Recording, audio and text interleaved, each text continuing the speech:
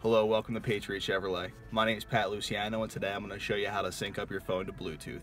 It's a really easy process. You want to look right over here at the screen. All you have to do is open up the settings on your phone. In this case, we're using an iPhone. Click on Bluetooth, make sure it's turned on, and then on your infotainment center, just hit the settings button, scroll down to Bluetooth, and hit pair new device. Now once that's popped up there, it should become discoverable on here. As you can see, Chevy MyLink.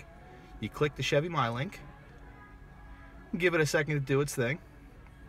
It's going to pop up requesting the pin, so it matches the same pin there. So we're going to hit pair on here and pair on there.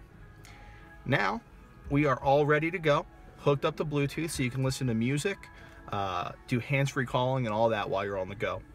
If you have any questions about how to do this, or if you need a better explanation, feel free to stop by Patriot Chevrolet and I'll come out to your car and do it myself. Again, my name is Pat Luciano from Patriot Chevrolet.